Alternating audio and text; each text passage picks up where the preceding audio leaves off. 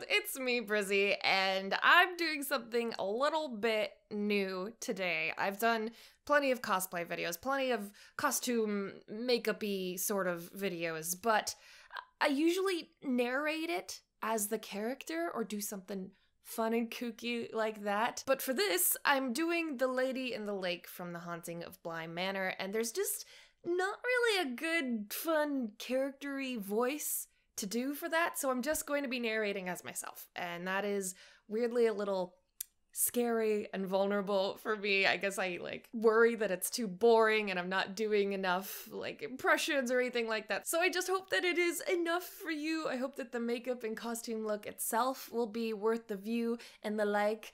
I think the look turned out pretty cool in the end. I was just kind of experimenting and I like how it turned out.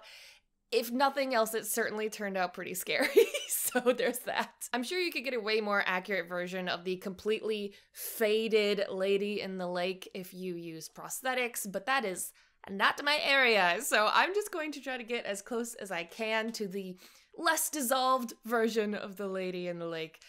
Using just some basic makeup supplies and a glue stick. And if you're a fan of spooky stuff like this, I would love if you give me a follow over on Twitch, where I'm playing only scary games all of this month.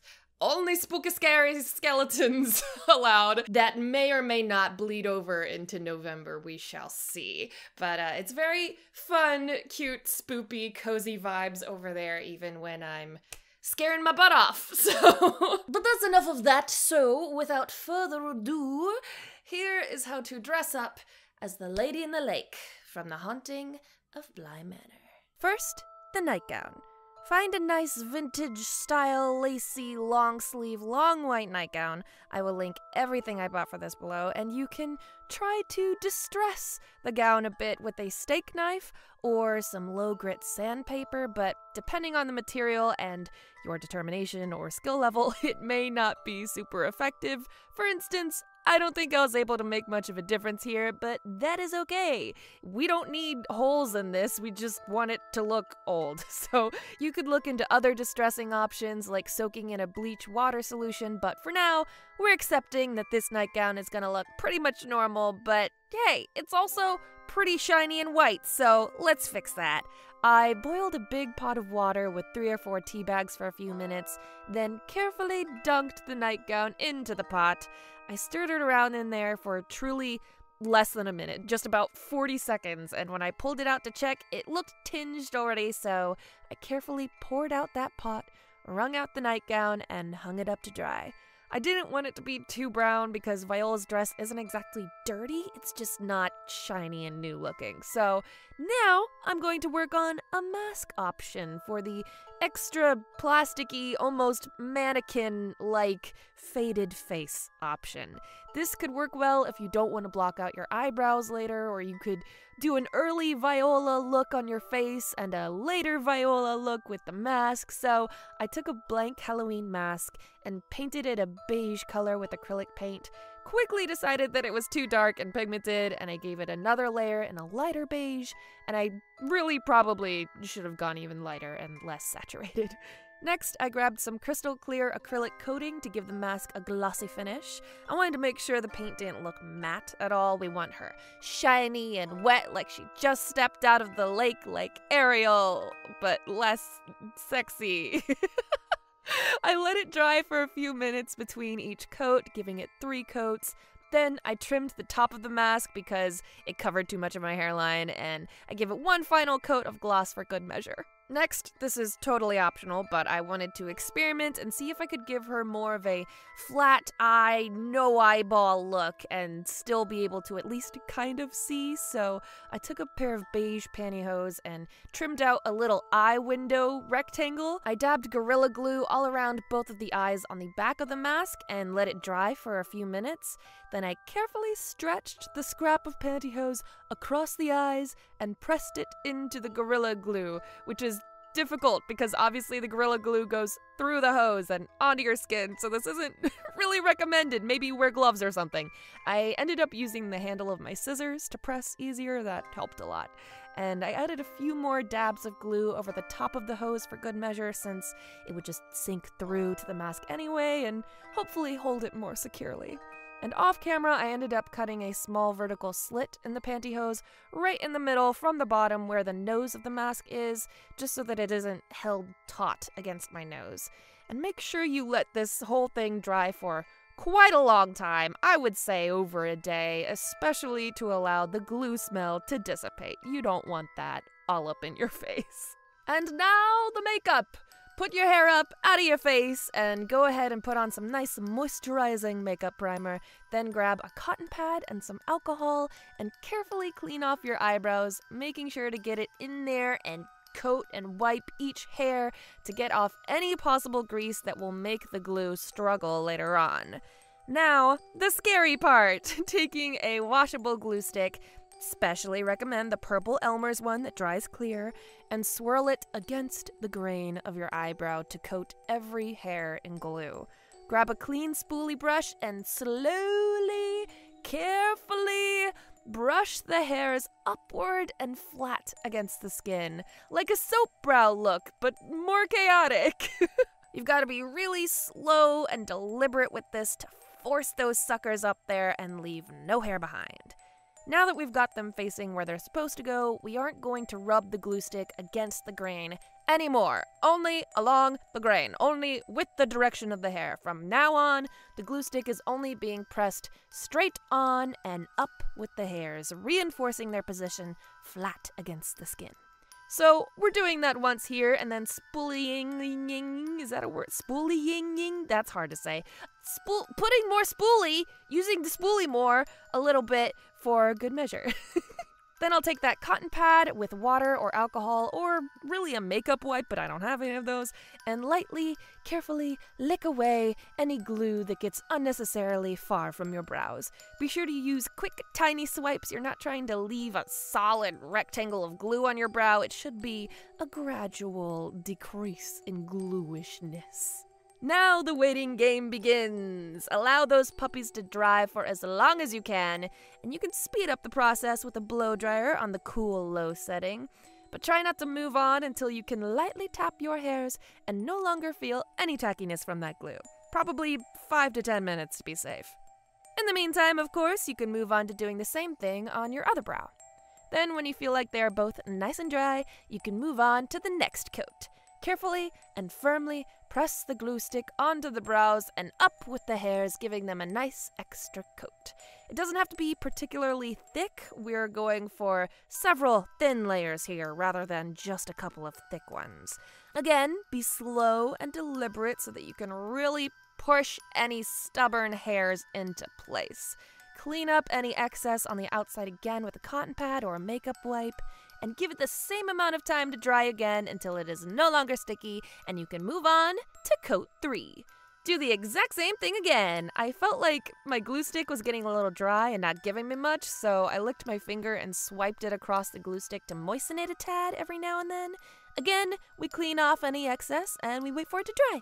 And then, the 4th coat, the final coat. Do the exact same thing, painting upwards firmly and slowly until you've got beautifully, thoroughly glued eyebrows. Give it 5 to 10 more minutes to dry, and then on to some powder. I tried to use some peach pressed powder to help color correct my dark brows because orange will cancel out blue, and that is just science, so don't question it. But I think a more saturated, pigmented orange color would have been more effective. This powder ended up being kind of sheer at the end of the day, but it kind of did its job, I guess, maybe. I should probably tell you what to do with it, huh? Okay, so take a dry beauty blender or a dry makeup sponge and pick up some powder and press it or stamp it firmly over the brows, attempting to block out all the color. Try not to go too far outside the natural darkness of the brows, and then lightly swipe away a bit of the excess on the outside, but don't touch any of them that are on your brows. I wasn't happy with the sheerness of the powder, so I tried to go in again with another layer using a makeup sponge, but it wasn't doing much. Oh well.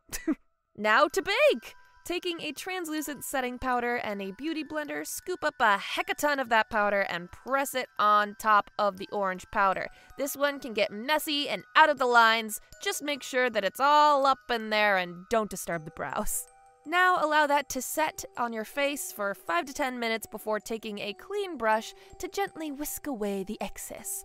Hopefully the darkness of your eyebrows are less noticeable for you than they are for me at this point, but even if not, fret not, that shouldn't last long. Next, I am basically painting my eyebrows with concealer. You could use a nice foundation stick for this, but my foundation is expired, so here we are. Then with the butt end of a beauty blender, dab it on and blend it out, and go ahead and paint the end of the beauty blender directly if you want to dab on some more that way. Blend it all out across your forehead, around your eyes. Since my foundation is expired, I'm basically going to use my concealer as foundation. It's not like I'm particularly worried about looking fake or weird, so be sure to also get your mouth with concealer. Grab a white eyelash primer and coat your lashes. I basically want to erase my eyelashes as much as I can, so I'm going in with this white coat first. Now with that translucent powder, go ahead and set the eyebrows even further and dust away any excess. Don't forget to get your neck with concealer or foundation so you still match. Now I'm putting concealer on a clean spoolie and applying it like mascara. The goal is skin-colored lashes. Then just a good dab of concealer all across the eyelids and the eyelashes. Then set everything with translucent powder and grab some clear, shiny lip gloss and carefully paint it over the concealer on your lips, trying not to lose the color of the concealer. Now, an optional semi-icky option. I took a face oil roller and gently rolled it all over my face, avoiding the eyebrows at first, and gently patting it in with my fingers and getting it all on the neck as well.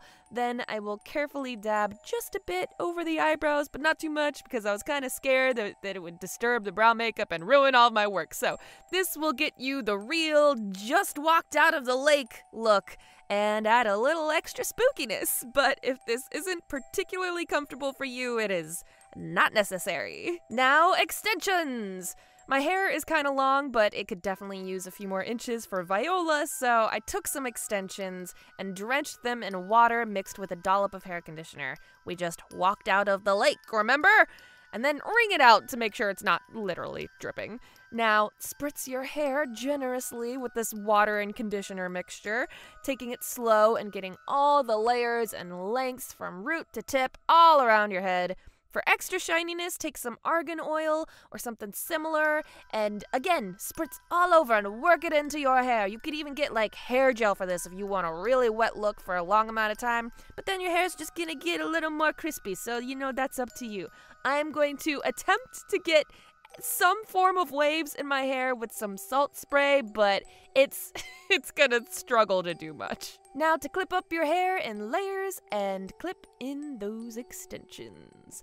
Don't forget to remove any random anachronistic accessories or hairbands from your wrists. And you are done! You are the iconic Viola Willoughby, the lady in the lake of Bly Manor, ready to sleep and wake and walk. You could pose with your eyes open, or attempt a more blank-eyed look with eyes closed. The most effective, most terrifying look would certainly involve whiteout contacts, but I did not have access to that for this. And when you want the extra faded and forgotten face without prosthetics, there is always the mask. But yeah, fair warning, you can barely see anything through this thing. Largely because this mask's eyeball holes are positioned practically on my cheekbones, but the pantyhose also do not help. So have fun being Viola, and Lord have mercy on anyone unfortunate enough to fall into the grips of your gravity. And there it was! That was my little Viola look. I hope you enjoyed it. I'm still not sure if I'm actually going to take this look out on Halloween. It's kind of a lot.